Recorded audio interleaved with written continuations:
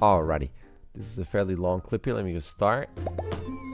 Bring down the sound a bit. So you are having the ground plane right down there. Alright.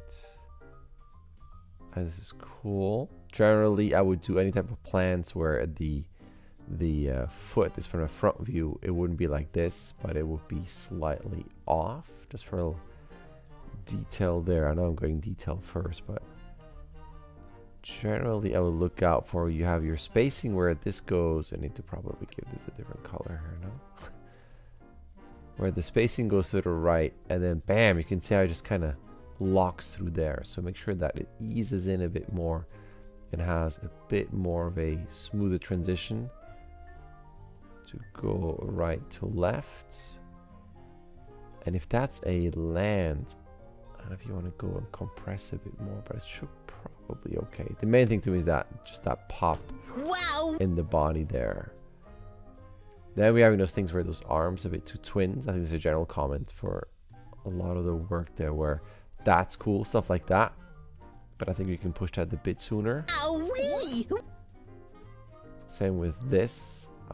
This is great. I would just try to avoid any type of twinning there. Watch out, the spacing on this leg also feels like it's going up, and it reaches the top point, and then immediately goes down, where there's a bit of hang time, and then coming back down. I like that on the land. This arm continues to go down for more compression.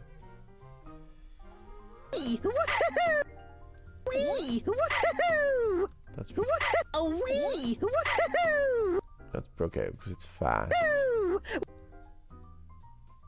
You're just kind of landing again in the twin pose. I know visually we see more of this arm than this, but something where it just you want to bring in a bit more offsets, a bit more asymmetry. Watch out, this feels a bit slow and IK as in very straight in its path, and you can see this here. So watch your arcs. 100 lessons. 100 100. I think on 100 I would have a bit more of a head accent because it's big in the voice. 100. It's 100. You want to feel that a little bit, that rhythm there. 100 lessons. 100 lessons. 100 lessons. And I don't know if you want to have, I guess it's because it's 100. You're pointing over 100 lessons. It's just a bit pose-to-posey where you hit that extreme with all of these. Again, a little offset there. Lessons. You are a... This is a bit tricky because now we're losing the complete silhouette. So I would try to maybe keep it. It's tricky to have it there. I know it won't be a full point, but you're gonna have to point either a bit more over there, or just not do a point where we're reading this more. If you do a silhouette, because it's already very busy in terms of you have this right as your character, but then you got all those colors and all that detail in the back. It's already tricky to really get a clean silhouette. So that, imagine the whole thing's gone in the background, you still have that as a silhouette for an arm, where here we understand a bit more. So that gets a bit funky there. You are amazing. And I think that again is like a double pose, where it's a general thing, just having offsets and less pose to pose and less symmetry there. Are amazing. And I mean, and I know how much time you have, but like amazing could potentially like a sideways fist pump, like amazing, like good for you type of thing, versus ta-da type of thing. I don't know, but that's, you know, it's like acting choices, subjective stuff there. I am so impressed. You're really reading now. I have a few more things. I think that all works. It's cute. You're really reading now. I have a few more things I'd like. I have a few more things.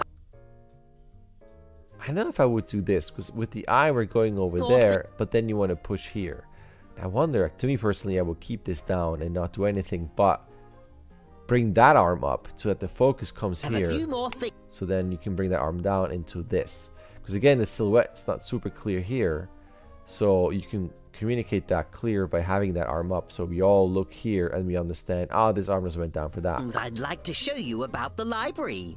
Let's take a look. Then again, I'm not sure if you need that 1 point. Like, what is this signifying in terms of, do I need to look up? Especially with kids, they're going to go like, what's up there? About the library. Let's take a look. I think it could just be library and then come forward and be a bit more relaxed like this. And then let's take a look and go back into that. I'm not sure if this is needed and clear. Let's take a look. Okay, that's all for today. It's cute. I like that transition. Okay.